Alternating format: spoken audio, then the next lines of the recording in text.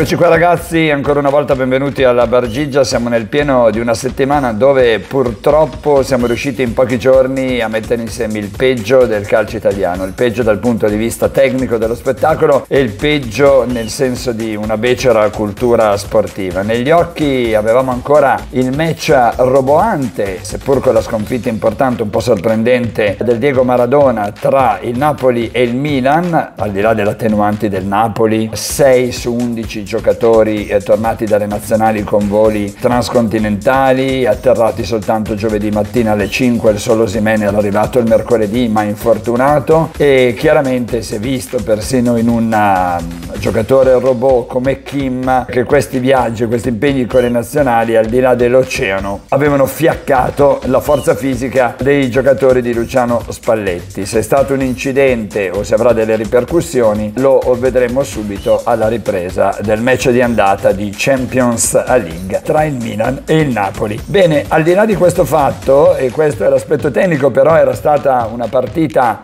sicuramente molto piacevole dal punto di vista tecnico. Negli occhi abbiamo le brutture sotto ogni punto di vista della semifinale di Coppa Italia, la prima semifinale tra la Juventus e l'Inter. Sono due gloriose società, sono due gloriose squadre, hanno il monte ingaggi praticamente più alto d'Italia, la Juventus è la prima, e da questi due club e da questi due allenatori, signore Allegri e Simone Inzaghi, ti aspetteresti almeno una partita di livello tecnico che si potesse avvicinare ad esempio a quella di Napoli-Milan. Invece abbiamo visto due squadre che sanno solo difendersi.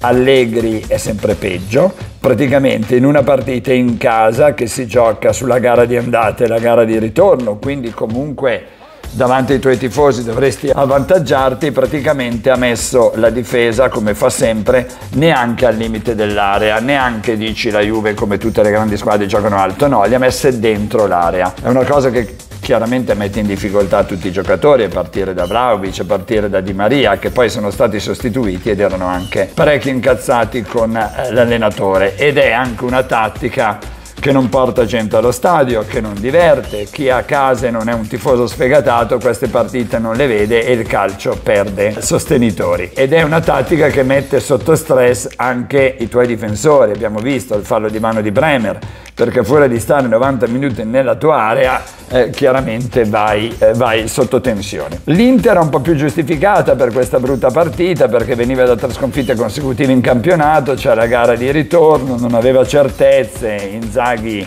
abbiamo sentito delle parole di Marotta, rischia di non essere più l'allenatore per la prossima stagione, e quindi è stato prudente, ma mai prudente come Allegri. Le due squadre nei primi 45 minuti hanno fatto un tiro in porta a testa. Pensate se questo è calcio d'alto livello, calcio da esportare. È ovvio che poi il calcio italiano non solo non va ai mondiali per 2 annate, insomma, no, di 4 anni in 4 anni per 2 volte, ma non ha appeal nemmeno nel vendere i diritti televisivi all'estero, eccetera. E questo è quello che abbiamo visto in campo, una partita che poi si è accesa un po', ma non dal punto di vista dello spettacolo, un po' dell'emotività, è chiaro, quando la Juventus ha segnato, ecco, e poi c'è stato il rigore. Però qui abbiamo visto il peggio dal punto di vista dell'inciviltà sugli spalti e anche della gestione e delle emozioni degli addetti ai lavori, che se gli addetti ai lavori hanno delle giustificazioni, perché comunque sono sotto tensione, al limite alla fine di una partita tirata, quello che è successo sugli spalti,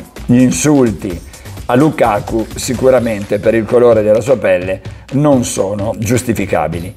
Qui però bisogna fare dei distinguo. Ovviamente viviamo in un mondo dove tutti sono pronti a strumentalizzare dal punto di vista politico alcuni temi da mainstream, e quello della lotta al razzismo, che è fondamentale, dovrebbe essere fatto più concretamente, secondo me viene fatto a slogan e con scelte anche poco credibili, perché ovviamente non basta mettere le pecette sulle maglie no racism o fare i proclami come fa la FIFA, ma insomma bisognerebbe dare dei segnali più concreti per non perdere credibilità.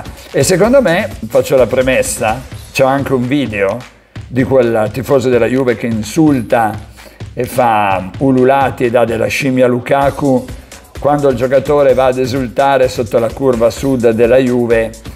E io ripeto, andiamo con ordine, l'ammonizione a Lukaku è giusta, l'arbitro Massa avrebbe sentito muti rivolto ai tifosi. In ogni caso il regolamento prevede l'ammonizione quando ci sono delle esultanze di tipo provocatorio, e se tu vai a fare l'esultanza sotto la curva degli avversari dopo aver segnato, l'Inter ha cercato di speculare su questa cosa e degli opinionisti, giornalisti, tifosi, eccetera, la cavalcano dicendo come è possibile che un giocatore insultato con epiteti razzisti venga anche ammonito. E no, signori, sono due cose completamente diverse. E quindi, secondo me, l'Inter non doveva cavalcare questa cosa per evitare o ipotizzando che venisse tolta la squalifica a Lukaku, perché quello è un aspetto tecnico. E quelli sono gli insulti che abbiamo visto da un video.